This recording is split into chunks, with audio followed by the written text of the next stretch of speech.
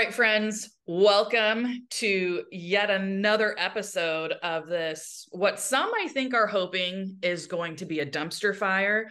But if they're not careful, Sir Cory and I are going to pour some kerosene on 2024. That is what I can promise. So we've been talking before we pressed record just now about all kinds of things.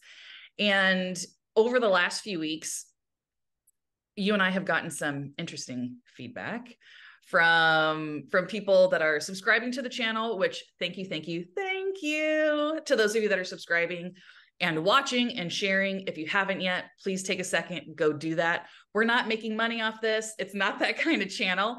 But it puts a feather in our cap every time we see the number go up. And our goal is always to be helping as many people as possible. So if this resonates, go like, subscribe, share it with somebody that needs to hear this message. That being said, as much support as we've gotten in our DMs, we've gotten some criticism, which to me means we're finding our groove, we're finding our niche, if you will. Because if you're not pissing some people off, then I think you're not probably being fully authentic. And that I know is a value that's important to both of us. So maybe today we just start with, I don't know, your thoughts on what it means or how you can continue showing up in moments where people stay a fan, even if they don't like you, even if they don't agree. Like, what's it look like when they're staying a fan, when they have something to say? How do you show up? How do you handle that juxtaposition of leaning into your authenticity at the same time that someone's trying to call you to the mat and call you out? So growing up as a larger kid, I was a fat kid growing up. And being fat, though, I was always a little bit taller than everybody else. And somehow, subconsciously, instinctually, I was a very soft kid, not just soft in like the body aspect, but like soft emotionally. Mm-hmm. My friends had a tendency to size me up. What I mean by that is they would try to compete with me, but not in just like a friendly competition way, like, hey, let's, race and see who's faster type thing. It was like, nah, we need to beat Cory the fuck down, or at least that's what it felt like. And again, I was a soft emotionally, so maybe it was me blowing that out of proportion and being dramatic. But I got so tired of being that guy. I got so tired of these people I called friends, always trying to compete with me and bring me down. And so eventually I got to a point where I was like, you know what? Fuck this. Like, if you're going to compete with me, that's one thing. We can compete. We can be cool. We'll shake hands after, hug, whatever you want to do. But if you want to come at me, now you just poke the bear. And like, I'm race ready. Mm-hmm. So that being said, there's people that are always going to hate on what you do. There's people that fucking hate that we're doing this, Colleen. They hate it. Yeah. What do they? They're not in the industry anymore. They're not in this profession anymore. I keep saying industry, sorry. Not in this profession anymore. Cory was only an ag teacher for 5 years. He doesn't know shit. Like, well, I do, motherfucker. And I'm here to talk about those things because you aren't willing to talk about them. Mm-hmm. So listen up. The people that hate on the shit that you're doing are afraid to do anything like that themselves. What I mean is, you're supposed to stay in your lane. That is your job as a good conditioned little sheep. Stay in your lane, do what everybody else does, be that person. You can try to be good at what you're doing, but don't you dare try and step out of your lane or your box. This has been created for you. You stay there. You and I, in our own respects, before we even knew each other, decided to step out of that box. I finally got tired of the box and said, fuck the box. I'm going to see what the best version of Cory looks like, and I'm going to do whatever the hell it takes to get there. Yep. So, amen. The videos I post on Instagram or stories, the YouTube channel that we're doing, my blog, my coaching business, there's people, and I feel you. I feel you, whether it's in your body language or whether it's through social media. You're watching my shit and you don't like it. And that's okay.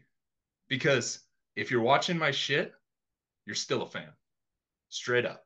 You're still a fan. I know it hurts to hear that, but that's the truth. So, trying to wrap all of this together into what I'm saying, quit worrying about what the fuck I'm doing or what she's doing or what we're doing, and worry about what you're doing. Again, we've talked about this before. Quit judging everybody else. Judge yourself. What does the best version of you look like? Do that. If you put more energy into trying to if you put more energy into trying to be your best on your throne, rather than being on this hypothetical throne and trying to beat everybody else away, what could you accomplish? How good could you be? Then what does the rest of your life look like? Then what does the next 30 years in this profession potentially look like for you? You know, you're so good at selling yourself. Why don't you go be that? I love when I can always tell that we've got a topic that we're both equally passionate about, because you start talking and I'm like, oh my God, that's so good. And I'm scribbling notes and like follow-up questions and then trying to log them in my head so that I remember all of them. So if we skip some, we're going to have to do like a part 2 on this one. Starting back at the beginning, when you mentioned, kind of that aspect of your childhood, I think it's interesting, even if the struggles are different, there's some commonality, I think, amongst people that have obviously like been through shit. And this isn't a comparison game about like who's been through what and what was harder or worse. Like that doesn't exist for me. We could have swapped places and each of us handle each other's like upbringing or childhood totally differently. You know what I mean? But when you've gone through some shit, when you've gone through something that forces you to like kind of rebirth as a different version of yourself, maybe it's bullying, maybe it's being teased within an inch of your sanity and just wanting that shit to stop. For me, it was more the stuff that I was dealing with at home. But I've been this size. I went from, I'm 5'11", by the way, 6 foot if I'm like really stretching it out. But I've been this size. I went from 5'3" in 5th grade to 5'9" in 6th grade. I grew like 6+ inches just over the summer. I was like Gumby, string bean. It was horrible. I got picked on all the time. And then the whole like puberty thing happened, which was even worse. So I was like a walking grown up amongst like 12 and 13-year-olds. Like you, I was picked on a lot at school and at home. And I used to wish that like God, the universe, whomever would just like change my life, like sprinkle down the fairy dust, fix my life, let me be one of the chosen ones that didn't get picked on, that had like a happy home and all the stuff. And something that my mentor said to me this week totally shifted my mindset, like even more from where I've gotten to. And it was this. She said, instead of wishing for things to be easier, wish for more wisdom. And I thought that was really powerful, because something that we talk a lot about in our coaching community is how our struggles, when you use them correctly, your struggle is your superpower, right? Like you've been given something hard to experience, maybe so you can learn something, maybe so you can develop a skill, maybe so that whatever path you leave in your wake turns into somebody else's roadmap, right? Think about it this way. If I had stayed in the box that you're talking about, the number of people I wouldn't be able to help right now who are trying to figure out, do I stay or do I go? I wouldn't be able to help them because I would have no idea how to do it. The conversation wouldn't even be happening. Oh, I have chills right now just as I say that. So I agree. And it gets really infuriating. I'll just say the real truth. It gets infuriating being or realizing you're one of those people that's always been the PC one, that's always been the, I can take it. I've taken worse shit before, so I can handle this, right? They can judge me, they can whatever, and you just stomach it for so long. But the more you do that, you lose your voice. And the longer you go without hearing your own voice, you start believing the echo of everybody else. And I came face to face with that this week, as I shared with you. And the absolute last thing that I will ever do, and people should have learned this by now, but like you said, when you poke the bear, when the bear wakes up, and in this case, when I'm talking about myself, because I have always been honest and transparent, when I speak, people listen. And for the people that don't like that we're having these conversations, we're not having the conversations for you. We're having the conversations for all of the people that you armbar and manipulate and put fear into, that you're going to treat them the way you've treated us and other people that came before us. And everybody gets one chance at life, and everybody deserves to have a go at the king's throne if that's what they want to do. And if you are so scared that someone might be successful doing it in a way different than you did, then you don't deserve to be there in the first place. Before I get too off track, there's two more things I wanted to share, and then a couple other questions. You were talking about like being bullied by your friends, and all of a sudden I had like red flags going up in my head, because I'm thinking, we talk all the time and we hear about this ag family, and it used to really bother me because families look so different nowadays, right? And I think there's something implied about how, like, yes, when the really hard big stuff happens, like we lose somebody from the profession, you know, due to illness or death, when some of those heart-wrenching things happen, yes, I've seen people circle around those individuals or those communities and really show up in amazing, meaningful ways. But on the day in, day out, the way that people treat one another most of the time in this profession is toxic and disgusting. I don't let my friends treat me that way. There's no one that I spend quality time with that says anything but amazing things about me. And it's not because I'm in an echo chamber. It's because the people I surround myself with are evolved, you know, self-analyzing. Like, we're all doing an equal amount of work on ourselves individually so we can come together and be the highest versions of ourselves. I don't align myself with people that are toxic or make me feel bad about myself or judge me. Like, no, thank you. But we do that in ag ed. And then we call it a family.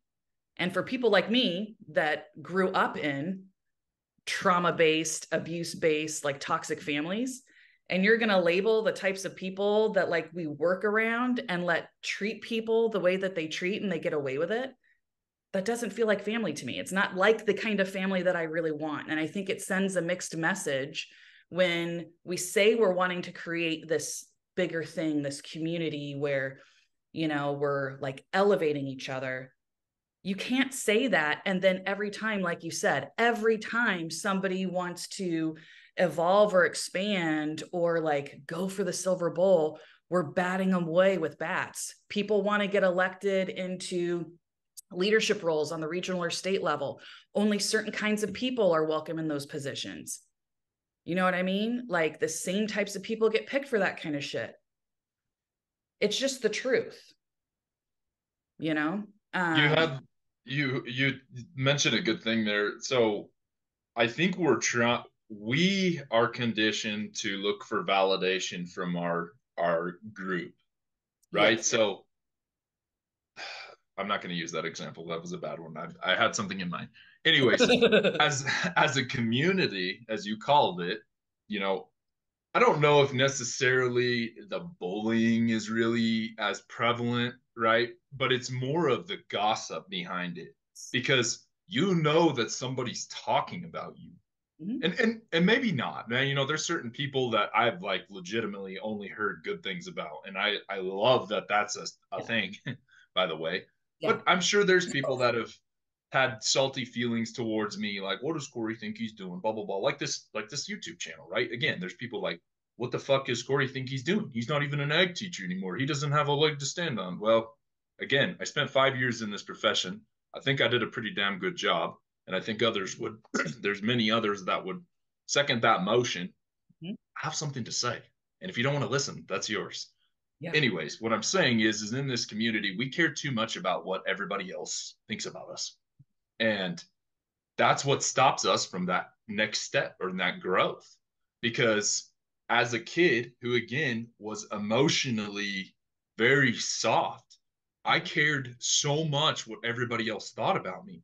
I had a complete fear of speaking in front of my classmates because in high school, in elementary school, because the whole time I'm talking, I'm just thinking, they're probably thinking, look at this fat ass up here.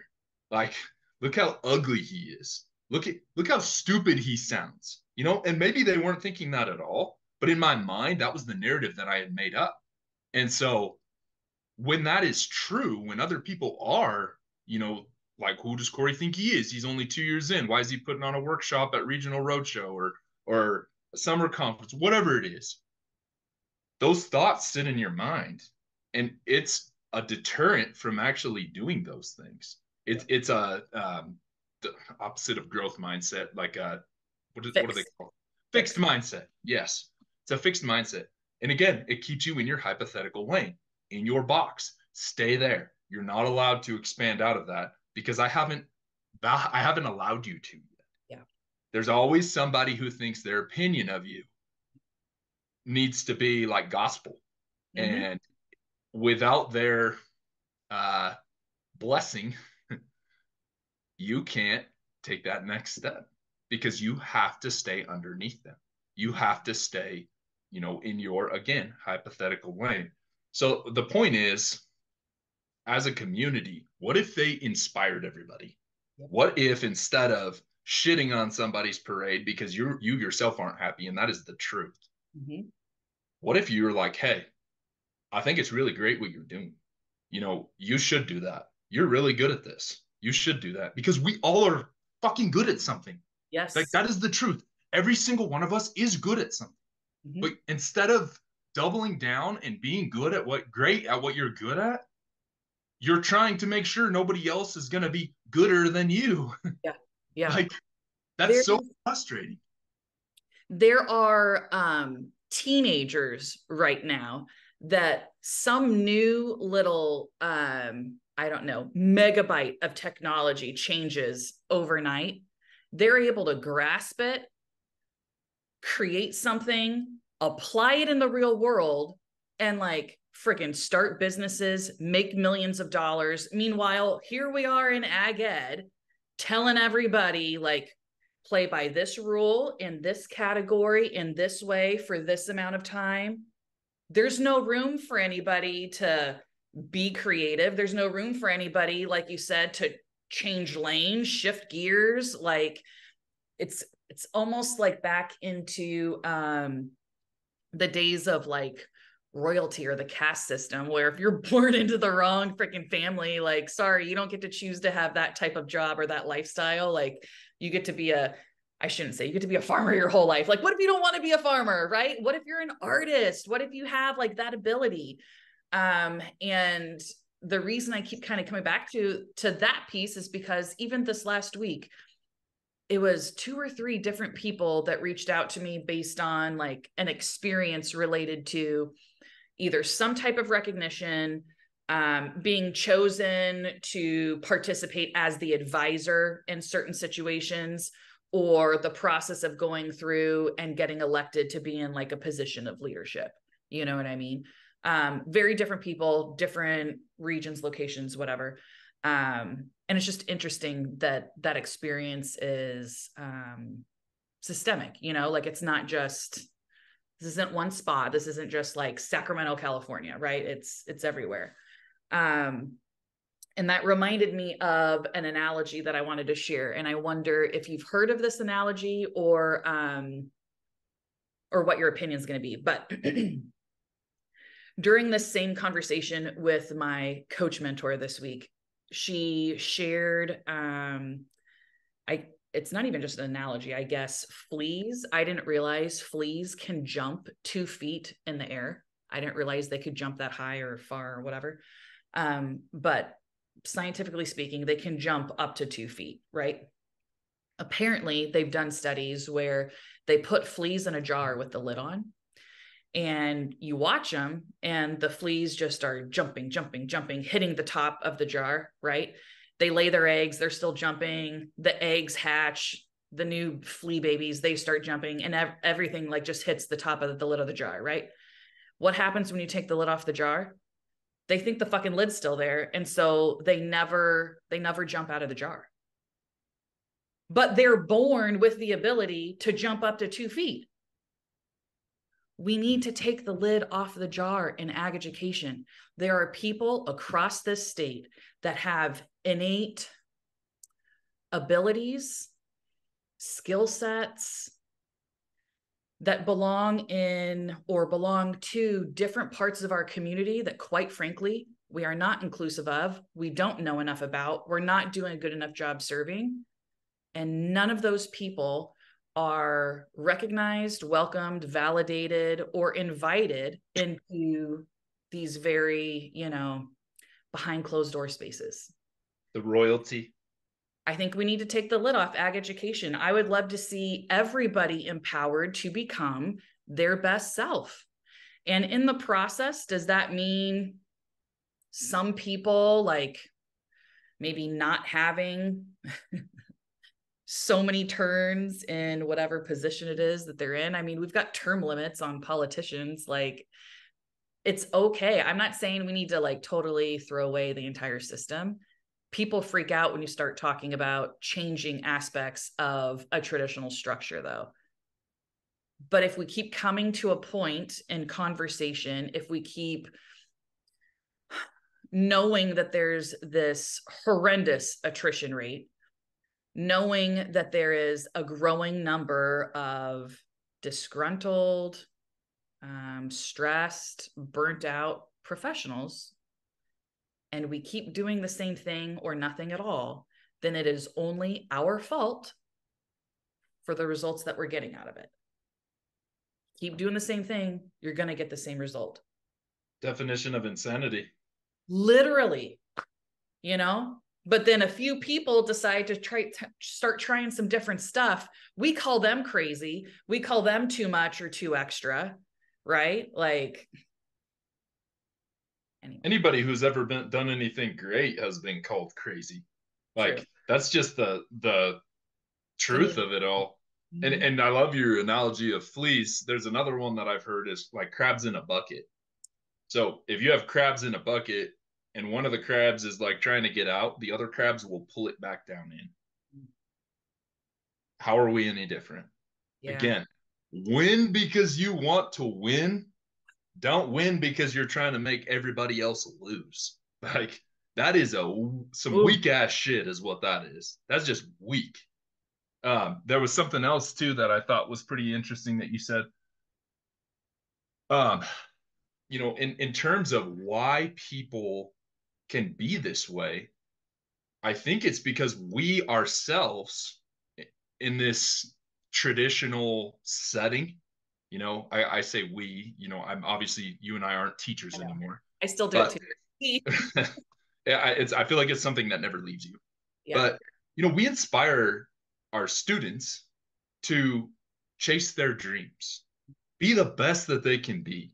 I mean, I had students in my ROP Ag Power Systems class where we're going over hydraulics and diesel engines and electrical systems and tractor operation and maintenance, right? Like, I was training guys to be technicians or to go to a post-secondary education where they could get even more training. Yeah. I had students. So what I did, one of the things I did, and this is kind of off topic, but use it if you will. I would have them do a portfolio.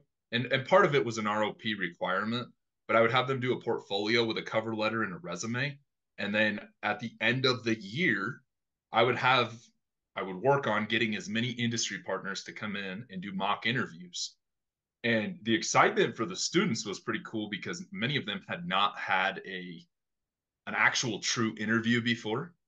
But some of the students, and actually many of them, would come up to me and they're like, "Hey, Mr. Withers, I don't think I want to be a mechanic." And I'm like, "That's all right. We can figure something else out." Because we had a guy that worked in the district. I can't tell you what his job title was, but he was always down to help do these interviews. And I'm like, you're going to interview with this dude because he's game for whatever. And you're going to interview, your portfolio, your resume is geared towards you becoming a school psychologist or a veterinarian, whatever it is that they wanted to do, inspiring them. Why aren't we inspiring the people around us, your colleagues? Think about the power of the group you can create, the department that you can create, the length of how far you can spread this mission if you just invested and actually put your energy into the positivity into it instead of working to beat others down. And I'm not saying, and what we're not saying, to clarify here, is not everybody is doing that. No, not at all. But there's some people who they can't shake themselves. So instead, they're trying to shake everybody else. It's like, you're not happy unless you're miserable type thing. Like, dude, it always fucking get over yourself and focus on the positivity and the good that you have, the skills you have, and enlightening that by enlightening others. Yeah. When this thing happened this week that shall not be named or mentioned, because we don't need to give it any more power than it already had, right? It had its moment, it's over, bye-bye. But as it was happening, it brought me back to, and I've always loved, in the movie 8 Mile, at the very end when Eminem's getting ready to like do that rap battle, and he finds out, I forget what the name of the other character was, but basically the other character, like the whole movie, he's played off as like being the head of this other crew and like super bad and tough and like from the streets or whatever.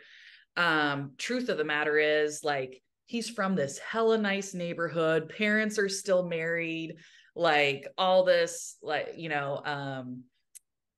privilege isn't the right word that I want, but basically like had it real freaking easy, right? Like soft, easy life. And then there's Eminem's character, and he has that realization of like, with his friend, I already know the worst shit that they're going to say about me. And then in that moment, like you see it click and he's free and he goes out there and owns the stage, wins the rap battle. It's like, we're conditioned to walk around afraid of what someone else is going to think or say. But at the end of the day, we know, like, every single person knows the best of who they are and the worst of who they are. Own it. When you own it, it's not scary anymore. Like, I could sit here right now and tell you all the worst things about me, the worst shit that's happened. Like, it's not a secret. And because it's not a secret to me in my life, when other people have something to say about it, start talking. Go ahead. You want to talk about it? You want to have an opinion about why I really left ag education? You want to have an opinion about what I'm doing now and why? Let's really talk about it. Because like I said before, I've always been authentic. I've always been honest. So when I choose to open my mouth about something, that's why people pay attention. That's why people are paying attention to this channel. People get caught up in the like you're saying, we all have a past. Yeah. Good, bad, indifferent, doesn't matter. We all have a past. And so in a lot of ways, I feel like in our head, we convince ourselves that we are a victim of something, right? Yeah. No, thank you. And maybe you were, but we have this victim mentality, and we're trying to out victim everybody else. Dude, just own it. Use that as your driving force. Yes. I was thinking about this the other day. Again, I growing up as a fat kid and having people kind of not pick on me. I think I was nice enough to where a lot of people didn't actually pick on me, but just competing with me all the time. Yeah. Anybody who I know for a fact hates on what I do, wants me to lose, wants to see me fail, those people, you're my driving fucking force. I appreciate you. I hope you're listening too. Yeah. Because you are my driving force. This whole like the personal development process that I embarked on was because I wasn't good enough. Because you wanted to see me lose. And I just said, bet, here we go. Watch this. And I hope that you're paying attention. And I hope for you that you are doing the same thing in your life too. because there is no better driving force than somebody who hates on you. And once you can channel that and not use that as like a victim, as I said a minute ago, Yeah. once you can channel that and say, okay, you don't think I can do this? Hold my beer. Watch this. That's the driving force. The people that support you and love you, they play a huge role too, right? They play a huge role in watching you, like, hey, dude, I appreciate what you're doing. The text messages from some people that I've got from just this YouTube channel or for my online training business, those things have been, I can't tell you what you mean to me because I appreciate it. And I know you get it too, Colleen. I know you get it all the time, probably more than me, but it means so much to know that people are in your court. Yep. And those folks play a huge role in this too. But this whole thing wouldn't be possible if people didn't hate on me. So the people, those of you who are haters, those of you who want to see somebody fail, that's the energy you're putting out to the universe. That's the shit that's coming back your way. And I'm going to stick it in your face. And that's the thing. It's like you get you get distracted when you're invested in someone else's story, what they're doing, waiting for that moment where they fail. Here's the thing. I know I'm going to fail, but I'm failing forward. Every goal that I don't reach, I'm freaking like light years ahead of where I was before I was taking action. Right? Like this isn't like a short game play for me. This isn't like, I mean, no offense.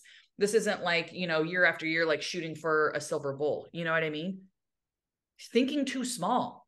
And I'm not doing that anymore. So even this week when I was kind of bouncing between like, what the fuck? Like, this is horrible. This sucks. And then what am I going to do about it? I've had the best workouts of my entire life this week. I've lifted heavier shit than I have ever lifted before. Not on your scale, okay? Like I don't have the same like setup or whatever. But I was doing like single arm rows with 40s and like all my squats and stuff. And I was like, I kept going up. I was like, oh, I could do a little bit more. So then I would. And as long as my form stayed good, like I was fine. And then I thought about it. And I was like, this is great. This is the best thing that could have happened for me. Because, and here's like, I think maybe a lesson point or a takeaway for the people listening. When the shitstorm comes, or when you kind of blink your eyes and realize, okay, I'm a little bit stuck, or this thing's happening that's really shitty. This person is saying or doing XYZ things, and you're feeling like you're in a place of being a victim. The best thing that you can do is take immediate, bold action. The thing that feels the most uncomfortable, do that. Do that thing. Have that conversation, write that letter, do that workout, have that meal, whatever it is, because everyone's situation is different. The more bold action you take in that place, the better you will be once like the smoke settles and clears. You know what I mean? And case in point, although I missed a goal, and it was a pretty big one, but even though I missed that goal this week, in light of the challenge that I was facing that almost like totally cut the rug out from under me, today, my business is doing infinitely better than it was before this thing that almost happened a week ago. Like in a matter of a couple of weeks here, the things that I have set up with the action I took this week, in spite of this situation that was kind of setting me up to maybe like hold me back, fail, whatever, it's setting me up to like completely explode, to have more impact, greater significance, help more people, because I didn't let the opinion or the statements of one person keep me in my lane. My lane is wherever I want to fucking go. 100%. Yeah. Again, well, we talked about this quote earlier, but there's a dude, he's pretty intense on Instagram, Wes Watson, right? Dude spent like 10 years in the penitentiary. He's all blasted with tats. Everything's like, fuck this, fucking motherfucker, right? Anyways, he's inspiring as hell because he has done extremely well for himself. But he has a quote, and it's pretty simple: create that individual that you admire and give them to the world. Mm-hmm. That is our duty here on earth. And Yep. if you are spending so much time and energy into, again, beating people off of your hypothetical throne so you can stay on top, then how the fuck are you supposed to be that? Because you only have so much time and energy. You do. That's just the truth. And if you are spending it in, again, that negative atmosphere, then what the hell positive do you have to reinforce? There's only this much of you left, right? And to clarify some things too, I'm talking a lot of shit about people who can be a little bit extremely judgmental and who are, again, beating people off their hypothetical throne. The reason I know that is because I have been that. Before I took my health into consideration, before I took my mindset into consideration, when I was still weak and I was still unhappy with who I was, that's how I was. I'm telling you that you can be better than that, because I have found a way to get better than that and be better than that. I didn't want to spend the rest of my life miserable like that. I just had a coaching call with one of my good friends. Her and I have been friends since college. And she's like, Cory, I remember 9 years ago, anyways, in college, like literally sitting in your apartment, having a conversation with you. And you were like, I don't know what the hell I'm going to do with my life. I didn't have any confidence. I was just miserable. And she's like, to see you now, a happy husband, a happy father, trying to inspire as many people as I can based on the actions that I've taken in my life. And they're all hard. Every action I've taken is hard. I've had to convince myself that I can do it. Yep. I still have to convince myself I can do it. Because when you do take action, you're putting yourself up for judgment from a group of people that their opinions don't fucking matter. But I did it anyways. And it's gotten me here. And I'm going to continue to do it and see where it takes me, because I know that it's going to keep pushing me forward. And to your point, yes, you keep failing. And I love how you use that term, fail forward. Dude, you don't win every single time.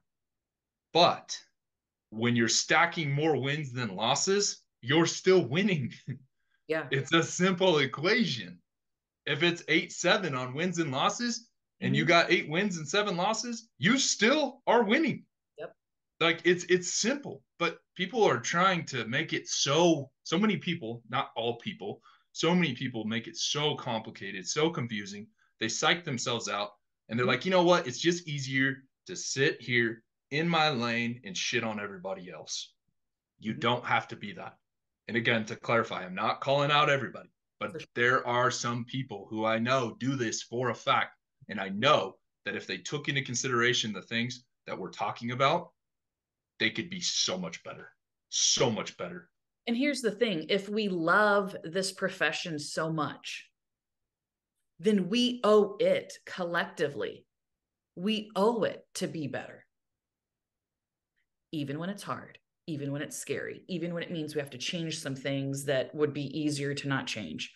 And to that end, whatever perspective people find themselves on in that situation of being in the profession right now, whether they have experienced that kind of extreme judgment, or if they've been in the hot seat of dishing out extreme judgment, doesn't matter. You're always ever one decision away from like changing your mind, changing what you do. It's possible.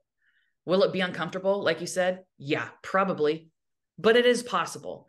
So there's really only ever you've got to make one decision. Are you going to accept the hard, the suck, the hell shithole that you're in for how uncomfortable it is right now? And we know based on our messages that there's a lot of people that are going through and dealing with some shit.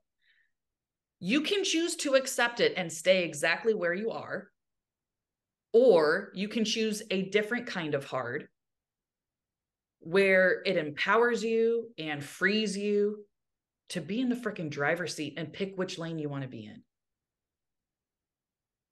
It's hard anyway. It's already hard. There's already stuff that's not going your way. But at least over here in this other lane, and I'm not saying leaving ag education, in the other lane of just increasing your self-agency, letting your voice be louder than the echo of somebody else. Like in this other lane over here, you're still going to experience some hard, but the result of that hard, what's produced from that hard, is the you're not allowed to be over here in this other lane. And it's fucking worth it. The more you grow, the harder it gets. Mm-hmm. And that, I think there's an idea in our heads for whatever reason. It's like, well, it's going to be hard right now, and then it's eventually going to get easier. That is not the case. Not if you're Get growing. better. You get stronger. You level up. Like, exactly. I mean, it's like, okay, if, you know, and I'm using something I'm familiar with here, but like weights, you talked about how you were doing back rows or single arm rows with 45 pounds, right? That's a heavy weight for you. I know. Okay. If you stayed at 20 pounds, Yeah. if you stayed at 20 pounds your entire life, how are you going to get any stronger? It's going to get fucking easy. And you're just going to continue to do that. Yeah. You're not going to see any results based off of that. But you're like, okay, 20 is getting kind of light. I'm going to move up to 25. You know what? 25 is actually kind of light. I'm going to move up to 30. Let's see what that does, right? It's that constant setting a little bit higher goals for yourself and keep pushing. And that's the thing, is I think we lose sight of our goals because they're too difficult. It's so much easier to quit and give in to this is just who I am, not this is who I can be. And instead of being who you can be, now you're trying to, again, like a crab in a bucket or a flea in a jar with a lid on it or without the lid, you're pulling everybody else back in. Stop that. Like, focus on yourself. You don't believe in yourself. That's why you don't want to believe in anybody else. And that is the problem. I think we learn, I think it's a learned belief that you have to have success or reach a certain accomplishment before then you become this like next version of yourself. No, you don't. You become the next version of yourself, and that's what lets you break through to like the next level of whatever your success is going to be. It's like if you're we're real big on analogies today and like visual images. I just love that about us. Not planned, by the way. Thank you, Animal Planet. I think it's like someone talked about if you were let's just leave it as a wall, I guess. Say you're like chipping away at the wall, you know, kind of like Shawshank Redemption, right? Where they like chip through the wall and then like crawled through the pipes and stuff. So if you're chipping away at the wall and you're trying to get through and you've got this little tiny dinky hammer and like you're not making a lot of progress, but like you're still going, you're still going, you're still going. Most people, when it comes to goals or breakthroughs in life, whatever the case may be, when it gets the hardest, you're right before your breakthrough. But because it's so hard and it feels so shitty, most people back off. And if you would have scratched one more time, the light would have shone through the wall and you would have realized you were right there. So to bring it back to this profession this year, the busiest freaking season of all time that has descended upon our friends, you're going to be triggered. You're going to fall into and fall back into, I think, the baseline that everybody's used to, which is these people showing up this way, those people showing up this way, these people winning this stuff, these people winning that stuff. There's going to be judgment. There's going to be all the things, right? There's going to be good stuff too, like the breakfasts and whatever. If you are ready for a breakthrough, then you have to be willing to do something different than what you've done to get to this point. It might mean a hard conversation. It might mean you as an individual deciding what your parameters and boundaries are, and for the first time ever, sticking to them. So if you don't have someone to take care of your kids and you can't be the person to drive to a field day, cool. Have somebody else drive. Have a parent drive. If it's not state finals or some really big situation, guys, it just doesn't matter. This is not like the type of hill you need to die on in terms of relationships with colleagues. And that's just one example that was brought to me in this last week, right? Like, instead of tearing each other down, do what freaking Cory said. We could build each other up, inspire each other by actually taking action instead of beating people off the throne, right? And instead of paying so much attention to what some people are doing or not doing, take the time and identify ways we can grow personally. What can you do? What can you develop? What can you work on so that you're showing up as a 1% better version of yourself than you were yesterday? If even a small population of people started doing that, the impact would be phenomenal. It's contagious. It is. Mm-hmm. And I think that's why, like they say, successful people surround themselves with other successful people, right?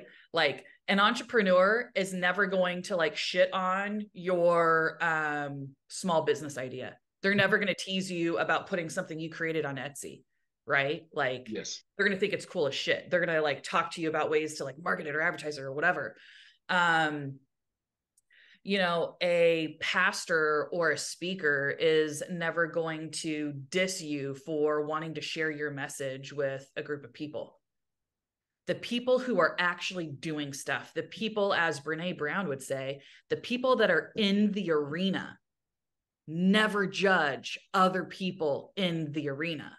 Mm-hmm. It's always the people that are in the stands that are judging those who have the balls to get out of their seat, walk into the arena, and fucking do something.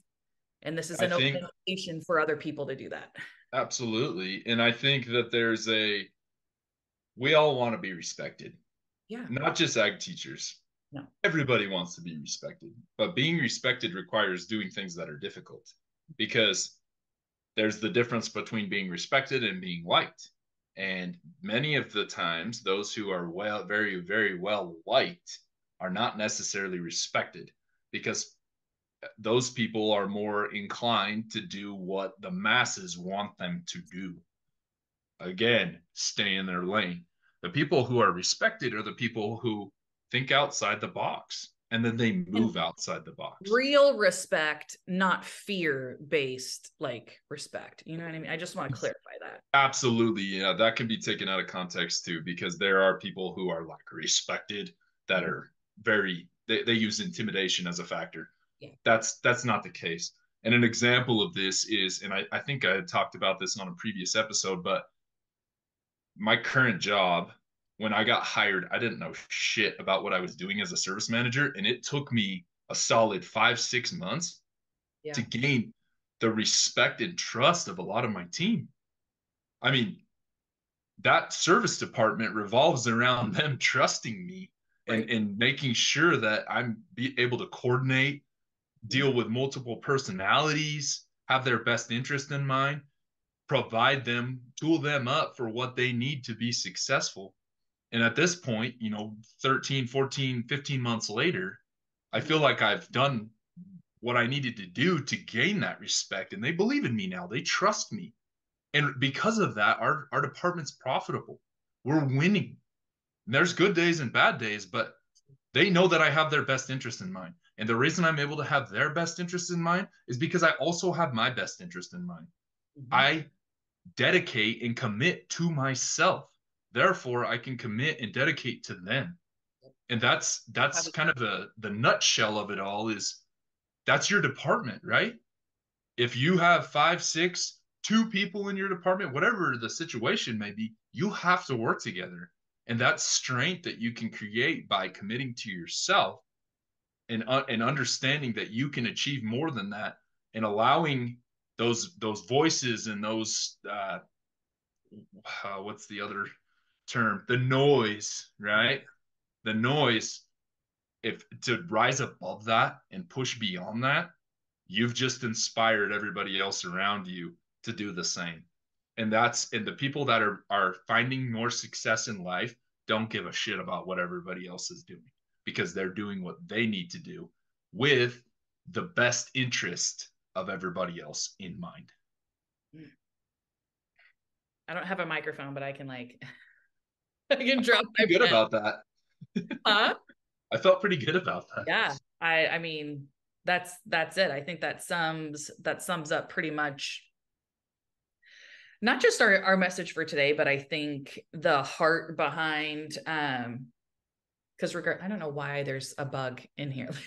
But I think it sums up pretty well, not just today's episode, but what people might not realize is there's no ulterior motives here. This I mean, we created this, I don't want to say on accident, but when we first started like consulting with each other, like we had no idea this is what we were going to wind up doing. Um, but I think within those early conversations, it became clear that we figured some stuff out, right? Evident, I think, in our personal lives, our professional lives, and then, you know, physically in terms of mindset, fitness, and health, we figured some stuff out. And we have the wherewithal, we have the prior experience, whether some people think it's long enough or not, like they're entitled to their opinion. I really don't care. But we've been in it. And so we have that frame of reference to know like what it's like in January and February as an ag teacher, to know what it's like in the early days of your career versus what it looks like as you've been around the block a time or two. And I'm really excited to see how the conversation evolves, new voices, hopefully, that we get to start bringing in here pretty soon. And now is also just a good time, I think, to remind anybody who's watching, if you want to feed in on the conversation, you can do it in the comments. If you've got ideas, topics, conversations you'd like to see us have, people you'd like to see us have those conversations with, reach out to myself or Cory. We're open books, and there's an open invitation to this table. So if you would like to be at it and come participate, let us know. And if you know of somebody that you think should be here, let us know that too. But with that, we'll say, see you later. And until next time, don't be afraid to redefine the standard. Thanks for watching. Don't forget to like, subscribe, share, and we'll be seeing you next Monday.